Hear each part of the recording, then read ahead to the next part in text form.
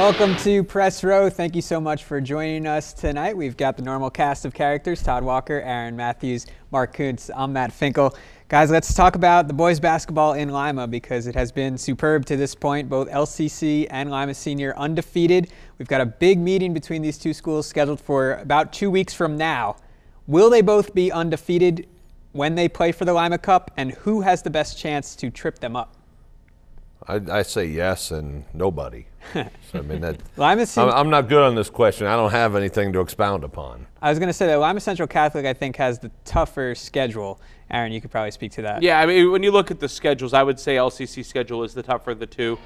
Starting this Friday night with state-ranked Crestview, Saturday, state-ranked Versailles, Tuesday in Dayton against Chaminade-Julienne, the number 4 team in Division II, and then a game on Saturday night leading up to the Lima Cup, but across town with Bath. That might be the easiest, per se, no disrespect to Bath and what they bring to the table, but just by looking at that stretch of games between now and 2 weeks from now, or however many days it is between that game, a lot of basketball still to be played. And you look at what Lima Senior has. They've got Ottawa-Glandorf this Saturday night, and then they turn around Monday and play down in Kettering at Flying to the Hoop against a very good Dayton Thurgood Marshall team, and then they followed up the next night with a trip to Toledo as well. Well, and then after they play St. Francis on Tuesday, they're back at home to take on Toledo St. John. So you almost have to wonder if that St. Francis game is a little bit of a trap game for Lima Senior, playing late on Monday, back up in Toledo on Tuesday, and then they play St. John's. You know, obviously Lima Senior has gotten the Titans the last 2 times they've faced them, but prior to that, St. John's has kind of had Lima Senior's number, and St. John's, Lima Senior beat them earlier this year up in Toledo, but St. John's a little bit of a better team, a little bit more experienced team than they were earlier in the season. That's not going to be a gimme game for the Spartans back at home taking on St. John's either. On the flip side, as far as with LCC, I don't believe that Friday night's game with Crestview or Saturday's game with Versailles coming in, their lone loss is to Chaminade-Julienne on a buzzer beater at Versailles over the Christmas break, and then CJ tripped them up 2 years ago down in Dayton on a shot with 1 second left. LCC beat them twice last year, including in the state semifinals. I mean, it's very hard to tell the next 2 weeks what's going to play out between these two programs. I think they both will be undefeated, but it's by no stretch of the imagination fait accompli. Right, and I was being a bit facetious. Yeah. But I've already gone on record saying they'll both be undefeated, so I got to stick with that. But clearly, I think LCC has some tougher matchups between now and then. But Mark's right, the game after the Flying to the Hoop is clearly a game where you could have a letdown. 2 straight nights with road trips of an hour plus. And St. Francis, let's face it, has been the bottom of the league, so the Spartans will be looking past them, looking to St. John's. They'll say they're not, but they will, because it's human nature. So that is a trap game, but Lima's got too much for the Knights. They will win that game, but it could be, by their standards, ugly.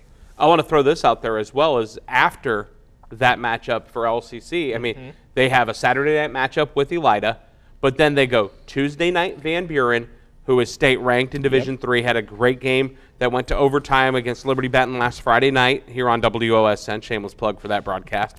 Watch the replay if you get the opportunity. It was a very good game. But then they also have to turn around and go to Lincoln View on Friday night the 5th, homecoming for Frank Kill. And if they aren't jacked up already to begin with, being number 1 in the state in D4, they roll the red carpet out when Frank comes back to town, as that 97 team is still very revered over in Middle Point. That night could be an supercharged emotional night in Middle Point too. Yeah, Lincoln View, really impressed with what they're doing. Lancers are very deep.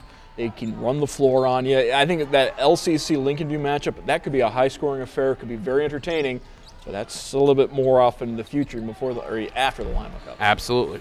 And then for LCC, even after that, if I was looking at their schedule correctly, it doesn't get easy right up until the posting. They still have Spencerville, I believe, left on the schedule. They've got Salina, at Spencerville the last week of the regular season on Friday night, and then the very next night at Defiance. So Birds are going to be tournament ready just based on that schedule alone, the last 10 games of the year. I just wanted to make about Lima Senior is they've never won a track title. So this game against St. John's, if they could beat them twice, it would pretty much put them in the driver's seat at least, where they control their own destiny. So that is a huge game right before the game against LCC. So that's a tough stretch for the Spartans as well. All right, in the Western Buckeye League, we've got 3 teams tied atop the league in Defiance, Wapakoneta, and Ottawa-Glandorf, all unbeaten in the league. They don't play each other, so there's a chance we can still keep this 3-way tie. Will we have it after this weekend? I got to look at Shawnee perhaps being the fly in the ointment as Shawnee takes on, I believe it's Ottawa-Glandorf this week. Shawnee playing really good basketball right now. Have won, 6-7 in a row. Now, Defiance, Wapak, and OG will all play each other in the next 3 weeks coming up. This week they don't play each other. I think Shawnee could get a victory in there. Yeah, I think they will all come out of it unscathed, although I think Bath is due to beat somebody. They get Wapak this week. They've had a number of games that were woulda, coulda, shoulda. They're certainly capable of beating Wapakoneta, but I do think Defiance and OG will prevail again. And I would say on my confidence scale of those coming through, probably Wapak might be the lowest confidence, but I think it'd be good. You don't think Coach Davis wants to get that win over Bath a little bit extra this week? I'm sure he does, but I'm sure they do too. We're going the other way, so it always makes for good fun. I like the OG Shawnee matchup of the three. I think that's the one where there could be a potential slip up. Shawnee has played excellent basketball through the most part of the year, and really I think what has done it for Shawnee is when they make that switch, when they go to the bench and they go with that 5-guard lineup, where their tallest player is Jaden O'Neal at 6'2", and they just run the floor. They get a free-flowing offense going, and they're pretty exciting to watch when they do that. And they've been able to prove that not only can they score, but they can also play good defense when those 5 guards are when they go with the 5-guard set. And it's a combination of guys that they can go with. They're pretty fun to watch. I think that could be a good game this weekend. But you've also got Ottawa Glandorf coming off an overtime loss to Findlay on Saturday night up in Findlay. How do they respond after going to OT, getting tested like they did by Findlay, a game that they scored with a second left after being down as much as 10 in the first half to rally to come back and to force overtime, but ultimately fall short? Well, let's not forget, Defiance, they had to hang on to beat Bath last week. Yes. So Defiance Bulldogs, while they are undefeated in the WBL, I still don't think they're as good as they were last year, which they were very good last year, obviously state champions last year. But I think Defiance is ripe for an upset as well. I don't necessarily know if home against Salina will be that upset, but I don't think anybody's going to come out of this league undefeated this year. No. Salina cannot get off to a slow start like they did against OG last Friday night either. That game could be over quick. All right, shifting gears to the MAC now. There's 5 teams in the MAC unbeaten in league play so far. Who's the favorite to win the league? And couple that with, are they the best team in the MAC? I'm not really sure who the best team in the MAC is right now. I think it remains to be seen. But do you think the best team in the league will win the league? Well, it sure looks like Versailles is the favorite to me. I mean, when you look at their body of work to this point, and I wouldn't be able to say definitively they're the best team in my opinion because I don't get to see them all that much. But I think right now the house money is on Versailles to win the MAC, and they have been impressive to this point. CJ was their only loss, as Aaron talked about earlier, so they're pretty good. Tigers 4-0 in the MAC. I think the rest of the teams that are undefeated are only 2-0. So obviously Versailles has got a couple of games in hand. Traveling to Fort Recovery on a Friday night, I think that might be the test in the MAC. Whoever comes out of that game, Versailles, Fort Recovery, I think you have to give them the inside track to win the league and perhaps run the table in the league as well. I was going to mention, with all due respect to Versailles, keep Fort Recovery in mind, guys, a team that has already eclipsed their win total from a year ago, arguably the most improved team in the MAC. Chris Guggenbiller took a year for his system and what he wanted to do to get implemented, to get set within the program. But I also think that part of the success at Fort Recovery is those football players that won the state title this year, and success breeding success, and that has been a part of what they've done. But they also had a lot of talented basketball players coming back this year, too. Well, and don't forget, Fort Recovery baseball went to the state tournament last spring as well. Yes. So they've had a lot of success in all seasons. With Coldwater and Marion Local also still unbeaten, but for the same reasons that Fort Recovery has played few MAC games because of football, those teams only have a couple MAC games under their belt anyway. And Coldwater did lose to Marion Local in their own tournament. Right. Not in league play, though. Not in league play, but they did fall to Marion Local, yes. All right, question now about JV basketball, and it's something we all know and love, and just hope it doesn't go to overtime most of the time. But we had that trending a couple weeks ago. There is a problem for girls basketball, though, in that they're failing to fill JV teams, which just obviously will mean there won't be varsity teams in a couple of years. Is this a major concern, or? Absolutely, and it's not just girls. There are a couple of boys teams around the area that play half JV games or don't play them. And this is a symptom of the epidemic going on right now at the high school level in sports participation. Many schools, in my opinion, have too many sports that they offer. They spread everything too thin, and there are too many people nowadays that say, if I'm not starting, I'm not playing. I don't want to play JV. All of these factors have been building for a number of years, and now you see some once proud programs at the small school level can barely field a JV team for boys basketball. I'm not even talking about girls basketball, where the problem goes back maybe a few more years. It's definitely a problem, and it could come to a head, and who knows how many ways it could manifest itself.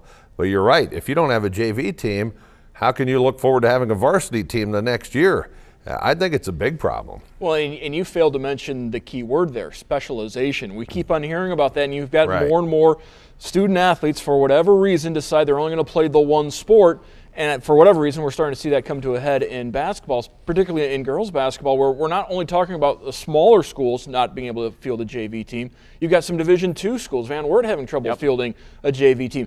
Delphus St. John's, a rich history of basketball, girls basketball success there. They're having troubles. Obviously, St. John's is having issues with their general population. It's not having enough kids in their school.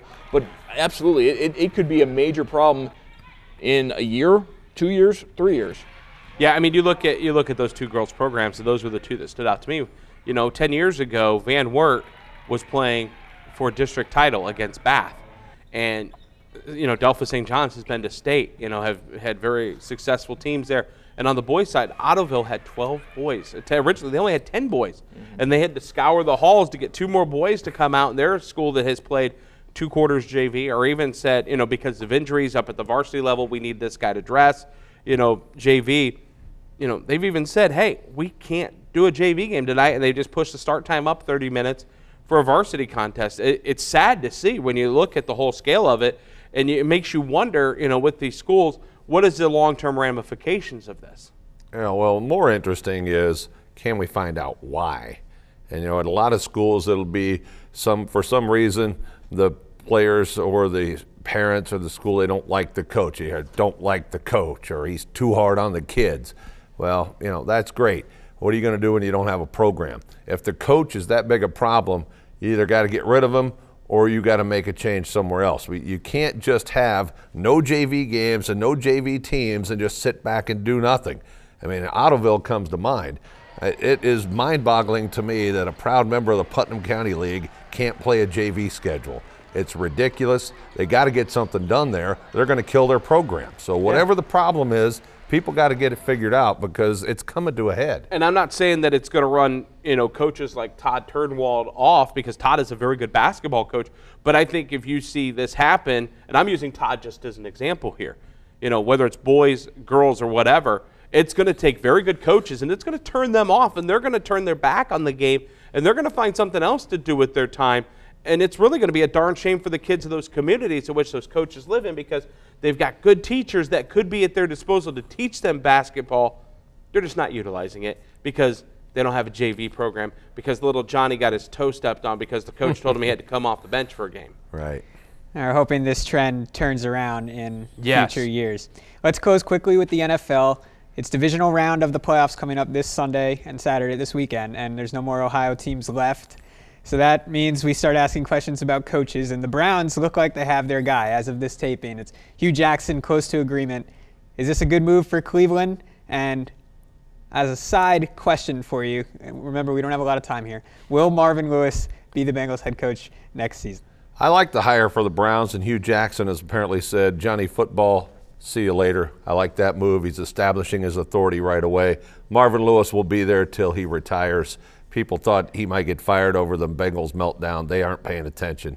Mike Brown is nothing if not loyal to his coaches. Many of them stayed way longer than they should have, that were a lot worse than Marvin Lewis. He's going to be fine. Interesting part of all this is, will Hugh Jackson take a run at A.J. McCarron? Obviously, the Browns quarterback situation very much in flux. What A.J. McCarron was able to do the last couple of games of the season for the Bengals would be Cincinnati. Obviously, Dalton's their guy, but all of a sudden McCarron looks like he's somewhat valuable. Could be the Bengals, or the Bengals could part with McCarron and he'd go to Cleveland.